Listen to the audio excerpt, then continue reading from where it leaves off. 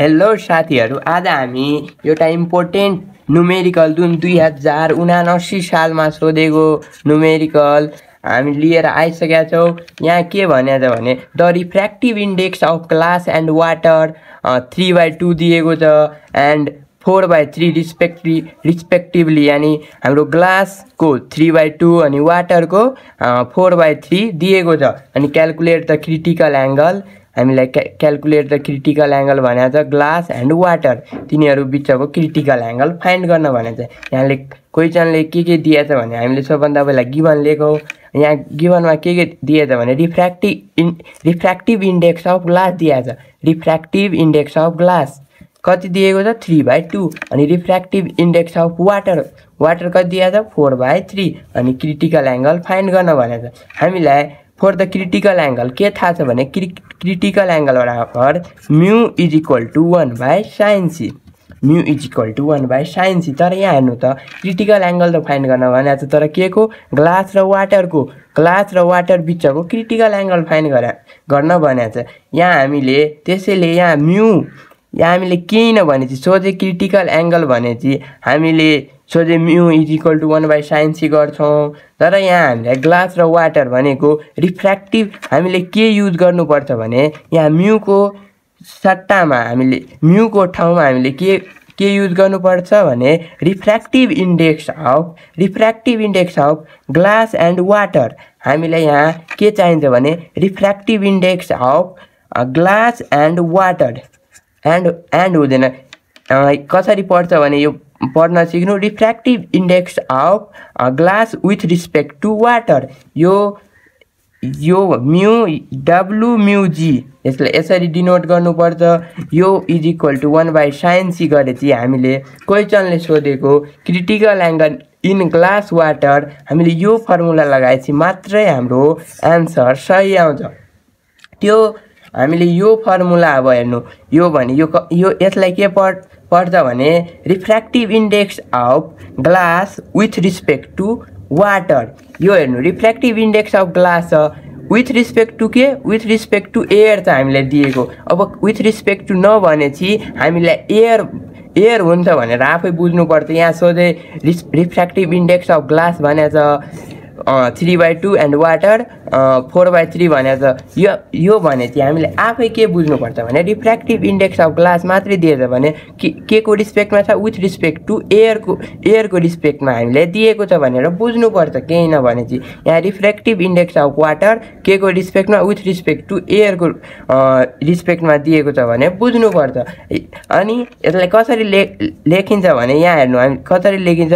यहाँ ग्लासको मात्रै के को रिस्पेक्टमा छ एयरको रिस्पेक्टमा छ भने एयर सुरुमा लेख्नुपर्छ र रिफ्र्याक्टिभ इन्डेक्स अफ के को इन्डेक्स छ glass. Refractive index of glass यो राइट साइडमा हामीले ग्लास अनि लास्टमा हामीले विथ रिस्पेक्ट टु के को छ एयरको छ त्यो हामीले लेफ्ट साइडमा लेख्छौं। त्यस्तै हामीले यहाँ हेर्नु अब यहाँ हामीले ग्लास वाटर भनेको छ भने सुरुमा हामीले वाटर अनि यो म्यू अनि जी यो भन्नाले refractive index of glass with respect to water भयो। यो गरेपछि हामीले अब यो त हामीले दिएकै छैन। Refractive index of glass with respect to water त दिएकै छैन। अब यो कसरी निकाल्ने भनेर तपाईहरुले यहाँ बुझ्नु। यो भन्नाले हामीले कसरी निकालिन्छ भने सबभन्दा पहिला हामीले यसलाई यसरी पनि लेख्न सकिन्छ। यहाँ हेर्नु तपाईहरुले वाटर यहाँ भन्दा पनि यहाँ हेर्नु यो यस्तो छ हैन, यो डब्लु अनि जी यसलाई हामीले यस्तो पनि लेख्न सकिन्छ। यो रिफ्र्याक्टिभ इन्डेक्स यहाँ यो डब्लुलाई यो साइडमा अनि with respect to air into refractive index अनि यो के को यो एयर फेरि बीचमा राख्ने अनि यहाँ के हुन्छ ग्लास अनि यस्तोलाई हामीले यस्तो गरेर लेख्न सकिन्छ। यहाँ हेर्नु त अब के को भ्यालु हामीलाई थाहा छ। हामीलाई त्यही पनि अहिले पनि refractive index air with respect to water यो हामीलाई थाहा छैन, तर यो हामीलाई एउटा त थाहा भइसक्यो। Refractive index of glass with respect to air यो एउटा थाहा छ, एउटा थाहा छैन। तर यसको एउटा अझै रुल छ। हामीले माथिबाट तल गर्दा यो उल्टा हुन्छ। अब जस्तै यो डब्लु अगाडिमा थियो र ए पछाडि अब यो यसलाई डिभाइडमा लग्दा यो refractive index glass with respect to air by refractive index water with respect to air भइहाल्छ। यो माथिबाट तल ल्याउँदा त्यही गरेर चाहिँ यहाँ एकैचोटि यसरी यहाँ एकैचोटि गरिदिएको छ। तपाईँहरूले बुझ्नु, यहाँ पहिला यस्तोलाई हामीले यस्तो लेख्छौँ अनि त्यसपछि यस्तोलाई हामीले यहाँ दिएको के गिभेन छ त्यस्तोमा ल्याउने कोसिस गर्छौँ अनि त्यही ल्याएको छौँ हामीले। यहाँ हेर्नु, अनि त्यो भइसकेपछि हामीले यति भइसकेपछि हामीलाई अब यो पनि थाहा छ यो पनि थाहा छ। अब यो दुवै थाहा छ भने हामीले यहाँ भ्याल्यु पुट गर्छौँ। अनि यहाँ हेर्नु 1/sin c लाई हामीले दुवैलाई sin c लाई माथि लाग्दा यो उल्टा हुन्छ। यो अब के छ, यो refractive index of glass with respect to air माथिबाट तल जान्छ, माथिबाट यहाँ हेर्नु यो माथिमा थियो यो तलमा आयो, यो तलबाट यो माथि जान्छ।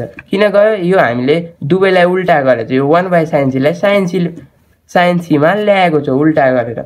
यो 1/sin c अब यो sin c/1 गरेछौँ अनि यो अब यो साइडको पनि हामीले यो refractive index of water with respect to air divide by refractive index of glass with respect to air गराएको छु। त्यो गर्दा भ्याल्यु पुट गराएको छु। यो यसको भ्यालु कति छ यहाँ हेर्नु त, यसको भ्यालु हाम्रो 4/3, यहाँ यसको भ्यालु हाम्रो 4/3 अनि यसको भ्यालु हाम्रो 3/2। त्यो गर्दा हाम्रो 0.887 आयो। यसलाई क्यालकुलेटरमा हान्दा 0.887 आयो। यसलाई क्यालकुलेटरमा यसरी हाल्नु 4/3 इन्टु यो डिभाइडमा छ, इन्टुमा जाँदा यो ठ्याक्कै उल्टा हुन्छ, 3/2 के हुन्छ 2/3 हुन्छ। त्यो 4 2 8 अनि 3 3 9, 8/9 गर्दा हाम्रो कति आयो 0.887। यति भइसकेपछि अब यो साइन यो साइड आउँदा के हुन्छ तपाईँहरूलाई थाहा होला, यो साइन अब लेफ्ट साइडबाट राइट साइडमा जाँदा यो इन्भर्समा चेन्ज हुन्छ अनि इन्भर्समा चेन्ज भएपछि क्यालकुलेटरमा हान्दा हाम्रो 62.5 डिग्री आयो। त्यही हाम्रो क्रिटिकल एङ्गल हो जुन हाम्रो रिक्वायर्ड एन्सर हो। यति गर्दा हाम्रो 4 मार्क्समा सोधिने क्वेसन हो, 4 मा 4 आउँछ। Thank you for watching.